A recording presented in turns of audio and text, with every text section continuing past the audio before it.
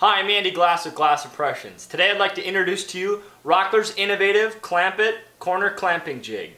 You pair this jig with Rockler's Clamp It assembly square. The combination of these two jigs makes it a breeze to join two boards at 90 degrees. Let me bring you in for a closer look and show you its features. Rockler's assembly square is attached to the corner clamping jig by two machine screws. Simply drive the screws and secure the assembly square and you are ready to rock for perfect 90-degree assemblies. The large glass-filled polycarbonate features an extra wide base, high walls, and strong Acme threaded screws to hold your workpiece securely in place. The clamping pad is a thick cushion pad to prevent marring your workpiece. The corner clamping jig can secure stock up to 1 inch thick.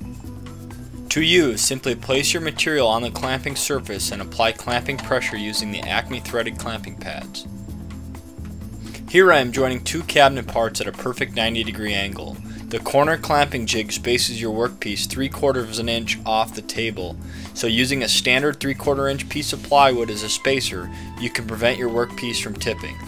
I apply clamping pressure to both sides of the jig and then apply a second corner clamp to the jig on the top. Once secure, I apply a bead of regular wood glue and then pre-drill and drive screws to secure the two cabinet parts together.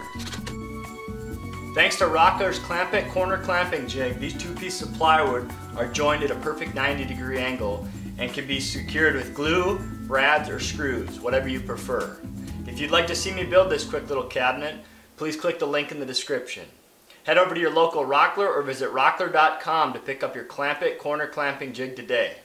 If you'd like to know more information on Glass Impressions, I encourage you to visit my website, andyglassimpressions.com, or search me on YouTube, Glass Impressions, as I release one woodworking video each week. Thanks for watching. See you next time.